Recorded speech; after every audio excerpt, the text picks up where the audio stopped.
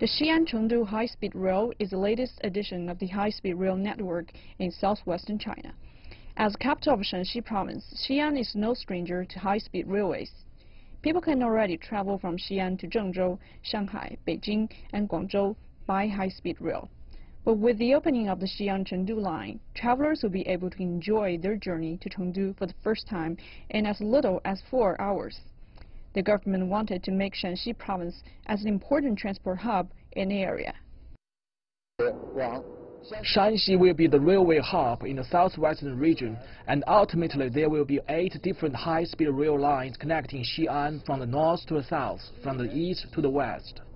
With the high-speed rail connections, Shanxi Province and the Sichuan Provincial capital of Chengdu have formed a one-day economic circle. That means people can travel between these two provinces back and forth within a day. Experts believe that will help boost the economy of the area. The Xi'an-Chengdu high-speed rail runs through the Qinling Mountains and connects some of the most important cities in the region. And now Shanxi and Chengdu have the potential to become the 4th co-development area in China after the Pearl River Delta, the Yangtze River Delta, and the Beijing-Tianjin-Hebei area.